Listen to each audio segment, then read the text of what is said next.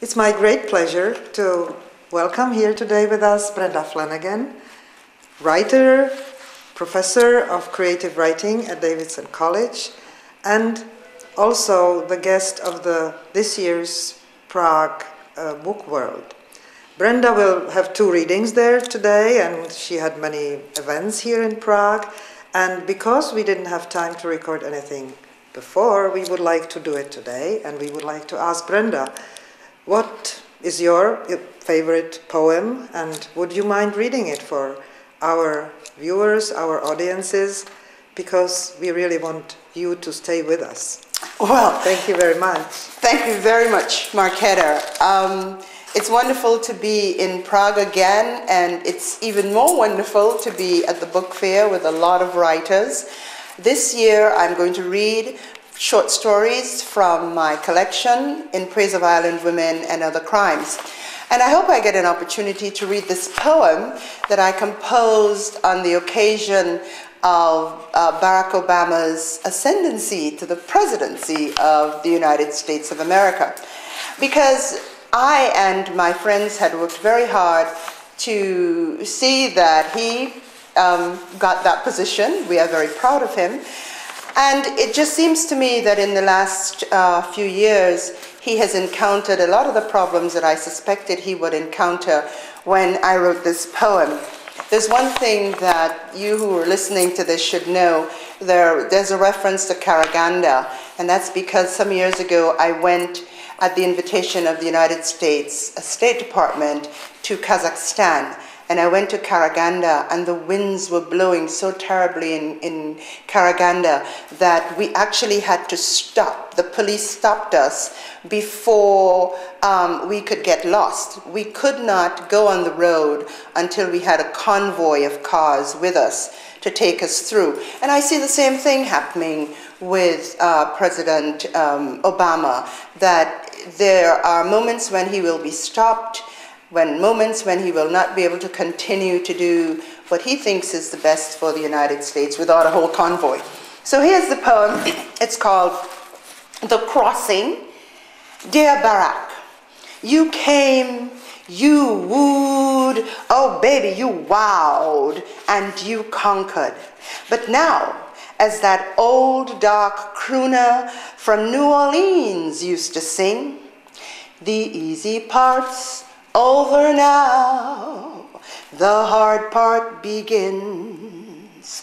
Like the Russian army returning home at the end of the war, your trek will be long and arduous. The winds blowing across the fields of Karaganda will not cease because you are on the road.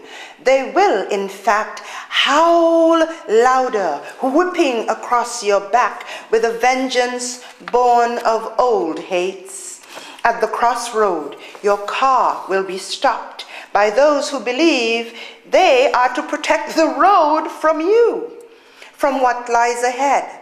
They will insist that you move forward only with a convoy, which will and can slow your progress. But eventually, Barack, the howls will cease, lights will appear, and you will arrive, not necessarily home free, but having braved a crossing that had gripped other men at the ankles. But Barack, there is a coda. When you get there, you must look back.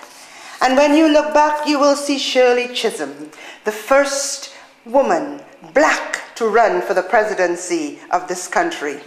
Oh, you'll see the Reverend Jesse Jackson and the Reverend Al Sharpton, who ran fast and lost, but cleared the bush. Yes, they did. Kicked away some of those stones, but couldn't turn water into wine.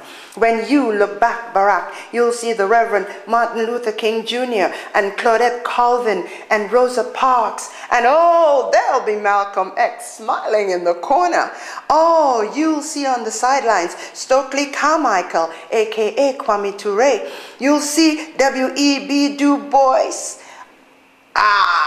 He who warned us, he warned us that the problem of the 20th century was the issue of the color line. And you know what, Barack? He'll be smiling. Oh, because you broke through that color line. You stepped across that color line. You erased that color line. When you look back, Barack, you'll see Marcus Garvey and Booker T. Washington. They'll be cheering you on. And just off to your right, there'll be Frederick Douglass and Sojourner Truth, who had to ask that convention, ain't I a woman too? So that your wife, Michelle, could stand beside you in the White House, showing all the world that she is a woman and First Lady to boot. Oh, take a peek over your shoulder, Barack, and you'll see David Walker writing his appeal to the president on behalf of enslaved brothers and sisters. And just alongside of him, you'll see that bearded white face of John Brown. Oh, he who led that uprising against slavery. And yes, Barack, she's in the twilight, but there's Joanne Robinson, who looks a little like your mama. Joanne, who wanted to march in Montgomery against segregation at a time when even Dr. King was afraid. Listen, Barack, and you'll hear the voices of the spirits of Cinquay and Nat Turner and Toussaint sprinkling grace upon you. And you'll hear that old mother in Langston Hughes's poem telling you, don't you turn back now, son. Don't you slip up, for life for me ain't been no crystal stair.